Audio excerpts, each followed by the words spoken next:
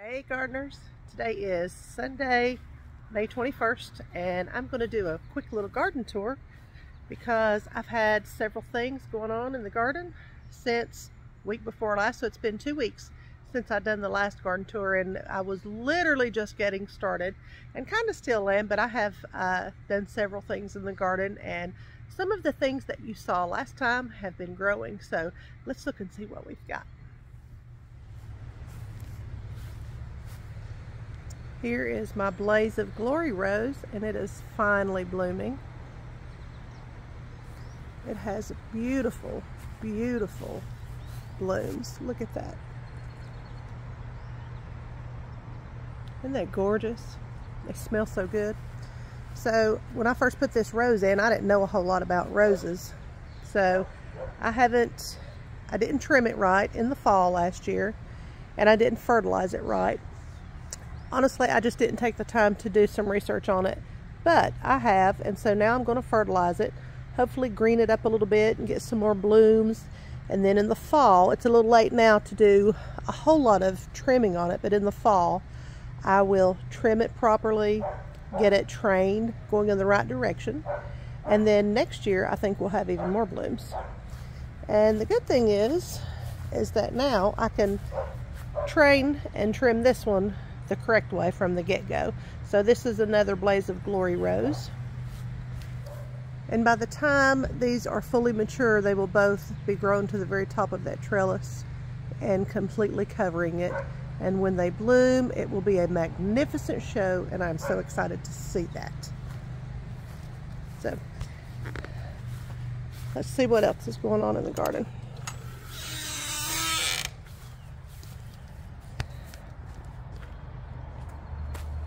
So here's some stuff that I have already posted. All of the potatoes are looking fabulous. So I've done all of my potatoes so far in grow bags this year. And I just wanted to show you this one. This one here that has the blue in it, that is an Adirondack blue potato, and that's how you can tell. It's the only one that gets that blue in it like that. But they're all looking so good and so healthy. Then over here, I have some cucumbers that I've put there, and those have doubled in size since I put them in there. And this little watermelon has done absolutely nothing. And I mean nothing. It has been that tall for 2 weeks. A couple of things back there on the back have died. Those were some peas. So I don't know what happened to them, and I don't always know. I just keep going. And that's what you have to do. Sometimes things die, and sometimes you don't know why. You just keep going. These are all of my onions. They're doing fabulous. I would have thought they would have grown a little more. I may fertilize them in the next week or so. These are more onions, and that flower back there is a nasturtium. And these peas over here are doing a lot better. That's them there on the back row. And these are more onions. Now up here in this part of the garden, I've got several things going on. I have planted a multitude of things. So I've got cantaloupe going, some kale, a couple tomato plants. I'm not even going to try to name all of them because I have to bend down to see the name, and I don't have my glasses on. I've got in multiple peppers. These first 6 right here are all jalapenos, and this one already has one on it.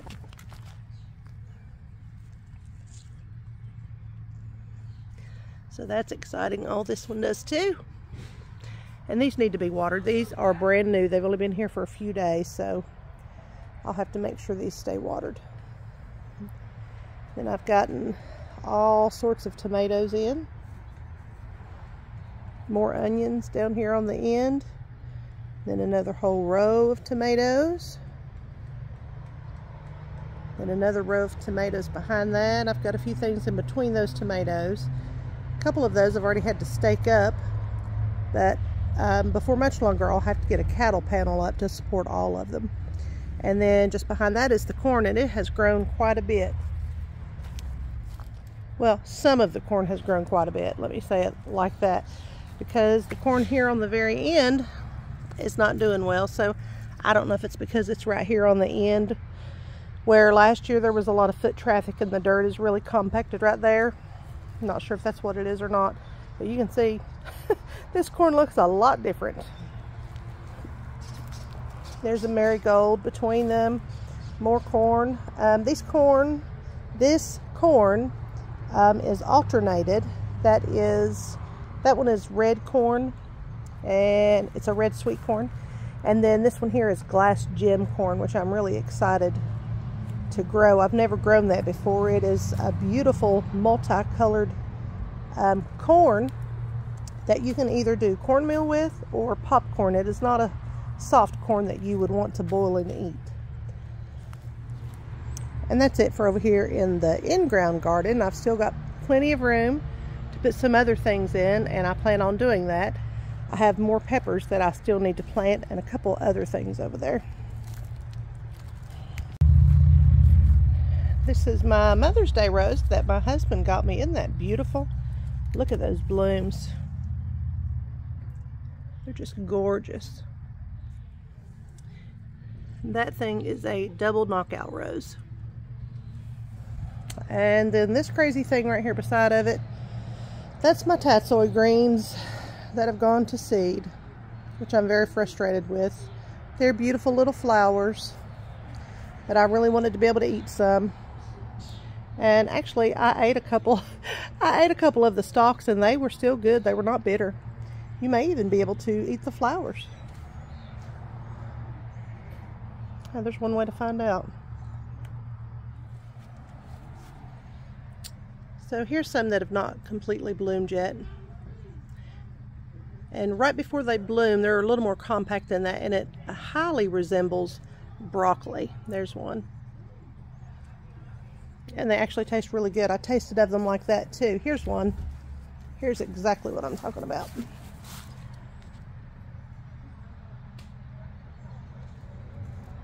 See how that resembles broccoli? Anyway, I've still got some other things that need to be planted. Here is the Brussels sprouts. They have not grown a whole lot in the last week or so, but they are growing. And here is the chamomile. It is ready to be harvested. Some of it is. So I need to go ahead and harvest some of those and get them ready to put in my tea or dry them out, one of the two. And the spinach has just about been eaten up by bugs, and one of them has gone to seed already. So I'm just going to go ahead and let this one seed, and then I'm going to save those seeds, and next year when I plant spinach, I'm going to plant it from the seed and see if they won't do better.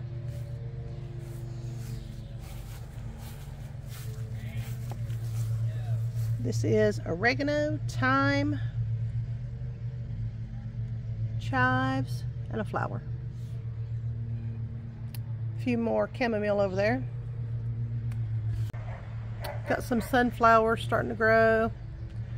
I need to get the rest of the peppers planted, and this is some more of the Merlot lettuce that I still haven't planted. One of them I let die in the garden because I did not water it. It's hard to keep up with it sometimes. So I've changed a few things out here on the extra lot. I have started the process of putting all my grapevines right here in one row. This one here is really taking its time coming up. This is the one that got zapped by the cold like 3 times in a row, so you can see how tiny it is, but it's not dead. This one right here is one that I purchased this year. I forget what that one is. Here we go. So I found a picture in the catalog that I ordered from, which is Berlin Seeds. This is a red seedless grape, and it's called Reliance, and I'm so excited to be able to try this one. Oh, I think I see an egg.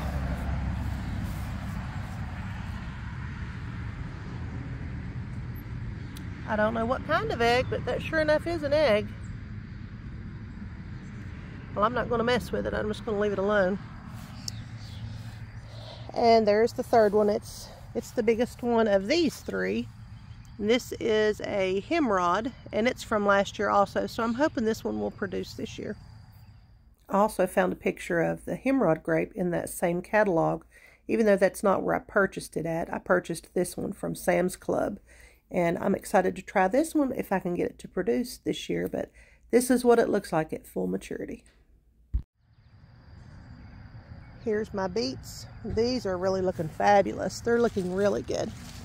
These were started in the house and then transplanted in this big pot. Here's all my lettuces. This is a Merlot lettuce. These are just about ready to pull. These are little miniature lettuces. I can't think of the name of those right now, but they just make little small heads. Those are about ready to pull up out of there. And the bugs like these greens better than anything over here, so I've just left it alone, hoping that it would munch on this and leave the lettuce alone. So seems to be working so far. This lettuce came out of the Cosmic Mix pack that I bought, and this is another one of those greens that's doing the same thing. The bugs are really going after it and leaving everything else alone, so I'm just letting them. So I've got a couple beans over here. Those are October beans, a cucumber, more of the Merlot lettuce, more of the Cosmic Mix. This came out of the Cosmic Mix. It does look like a Merlot though. And then a couple more of the Little Gems is what these are called. I just remembered. It's called Little Gem lettuce, and it just makes little heads. And that's a vanilla spice basil. This vanilla spice basil, I think. No, blue spice. Blue spice basil is what that's called. And that is a kohlrabi beside of it. And then up here are all of my strawberry plants that are not doing very well at all. I don't know what's going on in this bed. This had fresh everything last year, and all I had in it was flowers, so it should have plenty of nutrients in it, but they are not doing well at all. So I'm going to try to fertilize these and see if that does any better. This is my Joseph's Coat rose that is starting to grow and really get a lot of growth on it. So I can hardly wait to see what the roses look like on that thing. Here are the other strawberries, and these were planted at the same time those others were. These were in the greenhouse for a while though. And you can see they've all got a lot more growth on them than the others do. There's one down here that even has a strawberry on it. There it is.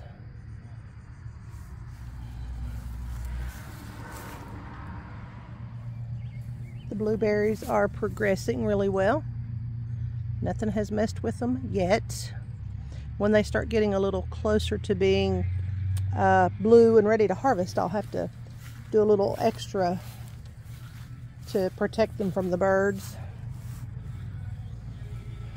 There's some more on a different bush.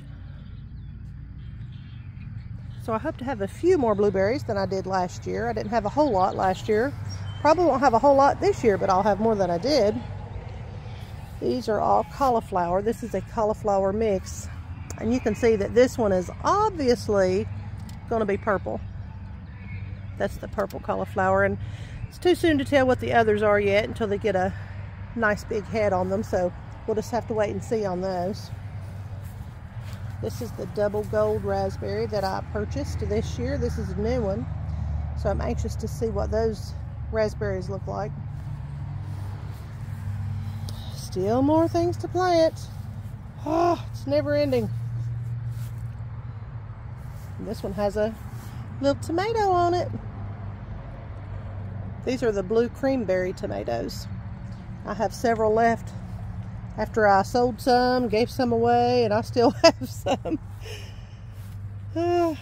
So the carrots are doing really well. Look how tall these are getting. Finally.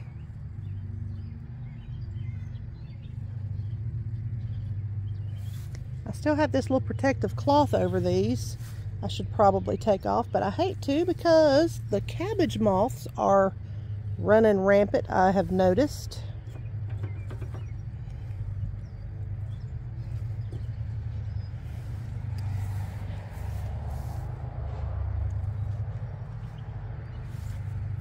And the daggone squirrels get after everything and dig down in the soil of my beds.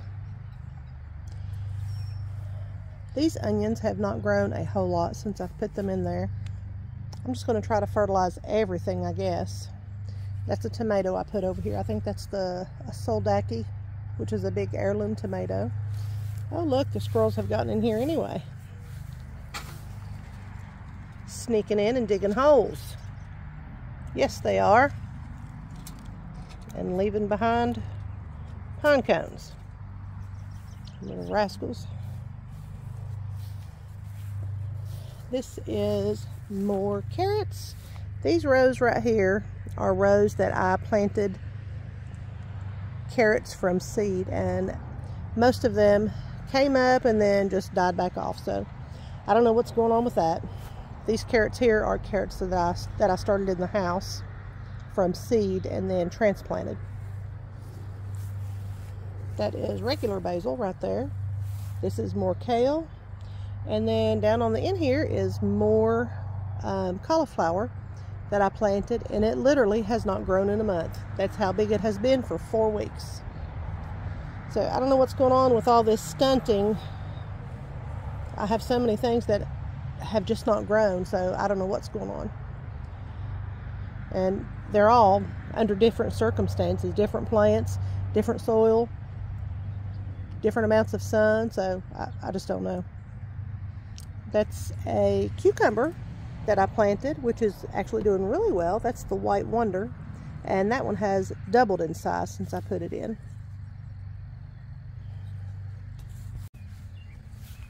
That's another tomato that I have stuck in over here. I think that is a black strawberry. Yep. And this one's already starting to get some stuff on it. Over here I have more lettuces. I'm going to have to get to eating salads, y'all. There's 2 more of the little gem lettuce, a couple more of the Merlot, and then there's some more of those greens that the bugs really like. So I'm going to try to take the protective cloth off of this and see how everything does. I'm about scared to, because I know how the bugs do. They like to eat everything alive. This has been eaten up pretty bad. This is another kohlrabi. This is a kohlrabi. These are golden beets over here, and something has really chewed on the leaves of it, even though I've had it covered. Something is still getting in there and really chewing up the leaves, which is frustrating, but you know what? I'm not going to give up. I'm going to keep planting, keep growing. These are some more beans. Those are October beans also. This is my grape from last year, and this is called a Noble grape. It's a purple grape, and this is probably older than any of them that I've had. Yeah, this is the 3rd year I've had this one, I think. No, actually, it's only the 2nd year that I've had it, come to think of it. But I got this one in the spring of last year, whereas I got the Himrod grapes in the fall, I think. So we'll see if we get any grapes. And these need to be cleaned off. That's a cantaloupe, cucumbers, and I think more cucumbers. And now, last but not least, the bushes and the trees is all we have to look at. Here is my raspberry bush, and it has gotten so big, it looks like 2 bushes. And it has blooms and the start of berries all over it. I mean, all over. Literally everywhere. And this one had a lot last year, even though it was a lot smaller, so I can't imagine what it's going to produce this year. And it actually started getting so many new shoots that were shooting straight up into the air. I had to trim some of those down because they were shading the bed behind it too much. Just like this blackberry is starting to do. See all of the new shoots that are shooting straight up? That's how the raspberry was doing as well. So I don't know if the new shoots will get fruit on them or not. Well, I guess they will, because this is a new shoot, I think. So So the blackberries, which is what this is, if I didn't already say it, this is a thornless variety. And it has blooms and berries. Here's a berry that's been started. So I'm really excited about this because I didn't get any blackberries last year. But they're all over it. All over it. Let's go see what the apple tree looks like. The last time I looked, it had a few apples on it.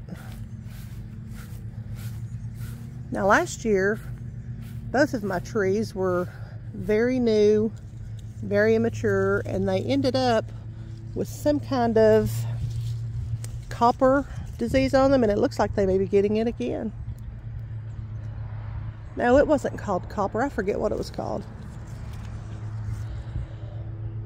But that is very frustrating. There's an apple on this one. See it there?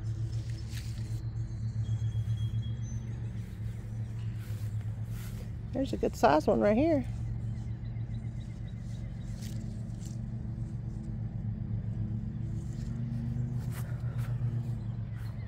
So yeah, last year was very frustrating with the apples. I didn't get any. There's a few more.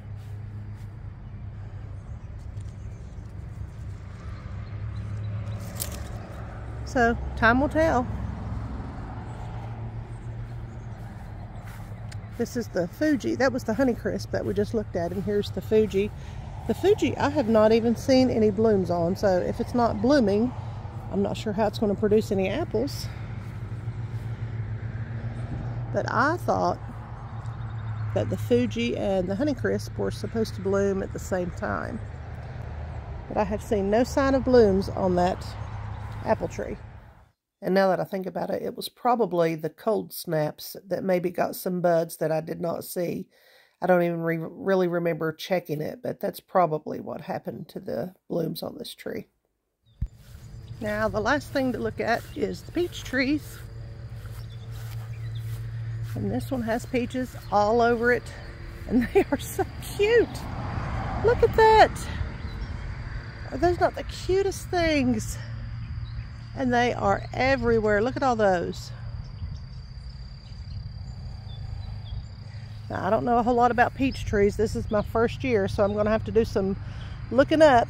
That's called the Red Haven. And then I've also got this one over here, and this one is called an Alberta. This one does not have any. This one struggled whenever I first transplanted it, so it probably will not get any this year, and that's okay. We can wait. And then the only other thing left is that plum tree, and it has lost all of its leaves. And I knew it would not do well. When I planted it, the root ball just kind of fell apart, so I didn't really expect it to do well, and it sure did not. It may not make it. And that's about it, folks. That's the end of the garden tour, so not a whole lot going on, but more than there was. And I'm building on it every week, so I hope to see you all back soon. You all have a great day. God bless you.